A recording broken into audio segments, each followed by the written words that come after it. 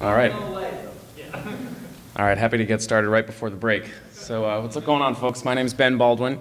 I was born and raised in Massachusetts. I've lived in Somerville for 5 years, and I've lived up on Quincy Street for the last 3. I moved back to Somerville after moving around a little bit when I started my master's degree at Tufts at their Urban Planning and Policy School, where I focused on community development, which can mean a lot of things to a lot of different people, but my focus was on community land trusts and grassroots community control over development. Shortly after graduating, I began working at the Dudley Street Neighborhood Initiative in Roxbury and Dorchester, which is Boston's largest community land trust. It's cited as an example of community-controlled development for good reason. The board of directors is elected in a process similar to this one, 2-minute speeches given by people representing different demographics of the neighborhood. And the board designs the strategy and mission of the organization, which is something that I intend to bring to the neighborhood council. Development without displacement.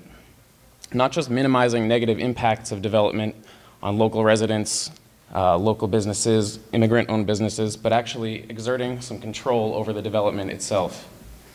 Negotiating with developers, being empowered to negotiate with developers to increase affordability rates, to increase the usage of local people in jobs for construction, and generally exerting control to negate the negative effects of development and gentrification. We also develop through a community-controlled process, which is included in a 30-year history, 226 units of affordable housing, 5 acres of farms and community gardens, and commercial developments as well.